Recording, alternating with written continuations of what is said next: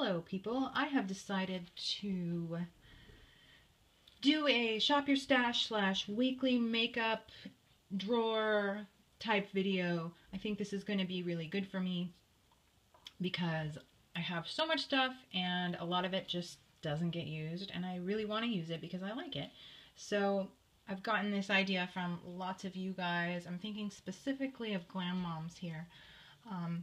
But yes, so I'm going to share with you the makeup that I have picked out to focus on this week. And my intention here was to pick two of everything, one drugstore and one high-end, so that I can kind of get a mix and make sure that I'm giving these products the attention they deserve, giving them a real good trial so I know if they're actually good. Some of them are beloved favorites, others are new to me.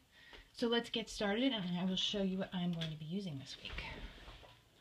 So I started with primer, and I picked two primers. Both of these are samples.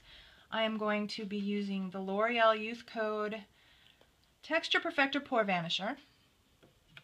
That's my drugstore one. And then my high-end one is the Hourglass Mineral Veil Primer that I have tried once. I think I liked it, but I'd like to give it a little bit more of a trial. And next we have foundation. The two that I chose for high-end, I chose the Buxom Show Some Skin Weightless Foundation. My color is Dim the Light. And I also chose the Physicians Formula Nude Wear, what is this called? Nude Wear Touch of Glow Foundation. I think this is a really, really interesting foundation. I've tried it a few times and I have to say, so far I like it. The reason I say it's interesting is because it looks really dark coming out of the bottle, but then when you put it on, it lightens, and I don't know what's going on there. I want to give this more of a chance, more of a shot, because I think this could be one of my favorites if I play with it enough and figure out how it best performs. Alright, next concealer. I chose the Estee Lauder Double Wear Stay in Place Flawless Wear Concealer because I like it. It's great. And I also chose the Neutrogena Healthy Skin Brightening Eye Perfector. This is really more of an under eye product, but that's really where I use concealer the most. Let's see what next. Then let's do contour / bronzer. I chose a new one that I haven't really played with, the e.l.f. Cool Bronzer. Each of these shades is unique. They each have a little bit different tone, but mixed together they actually make a pretty decent contour color. So I'm going to play around with that one. And I also pulled out my Bare Minerals All Over Face color in a Little Sun Matte. So this is really more of a reddish true bronzer. And then blush. What did I pull out for blush? I pulled out the Balm Instain in, what color is this anyway? Houndstooth. This is an old favorite, such a pretty color.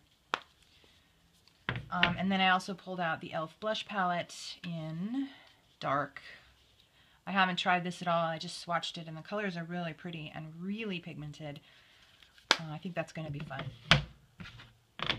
For highlights, I pulled out the Bare Minerals Advanced Clear Radiance All Over Face color. I'll show you what that looks like.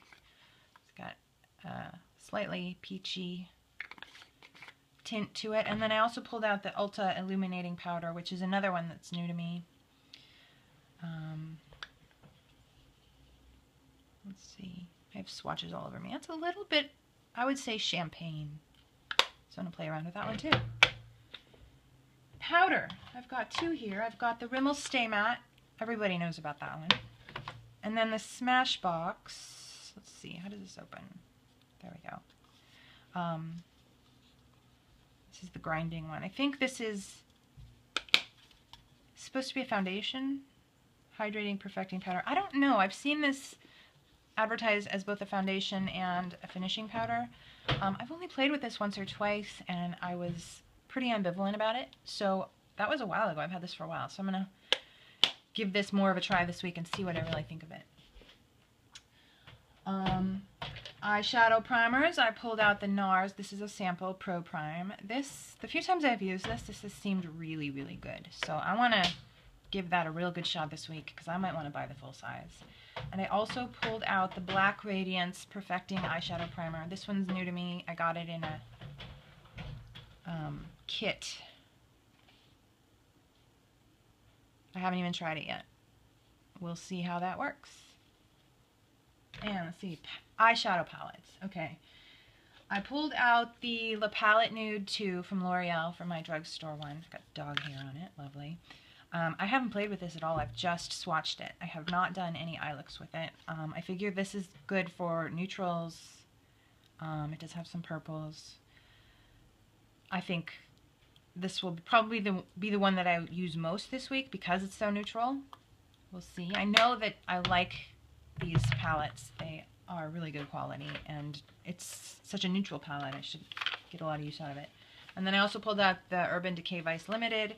This is their new spring one. Oh, look, we don't want all that. That's just got a lot of springy colors that I'm going to have fun with. I probably won't use that one as much. And eyebrow. I pulled out two that I haven't used very often. I pulled out the Maybelline New York Define-A-Brow. That's my pencil. And then I also pulled out a powder. I pulled out the Tarte Amazonian Clay Volumizing Brow Powder in Blonde. Another one that I've only used a couple times. And that's it. That is what I pulled out for the week. Oh wait, one more. I pulled out a full face Tarte Rainforest After Dark from last year palette. This has highlighter, bronzer, blush, and eyeshadow, 6 eyeshadows. And I pulled this out just to have, you know, this is kind of like my cheater palette. Have this around just in case I can't make this stuff work. I've got some stuff I can count on in here. So that is my makeup tray for the week. As far as blushes, brushes, and I didn't get any eyeliners, did I? I decided not to do eyeliner just now because I forgot. I'm not doing eyeliner this week. I may pull out a black one. Let's see. And I didn't pull out a mascara either, did I? Great job, Amber. You're so prepared. I just got this in my Ipsy, my Ipsy bag this month. The Bella Pierre gel eyeliner. This is in ebony, so I'll use that one because it's brand new. And let's see, what should I do for mascara? How about the Rimmel Wonderlash? I like this one. This has a nice volumizing brush, and it doesn't make my lashes all hard and prickly. Keeps them kind of soft. So that'll be my drugstore one. And for higher end, let's see. How about the Tarte Lights Camera Lashes? That one's always good. Okay. I think that's everything. I didn't do lips because I change my lipstick like 5 times a day. And there's no way I can pick just 1 or 2 lipsticks for the week. And I didn't do, what else did I not do? I think that's it. Yeah. I think this should get me through the week really well. Alright, you guys, thank you for watching. Give me a thumbs up. Check out my other videos. Subscribe. And I will see you in my next video. Thanks for watching, you guys.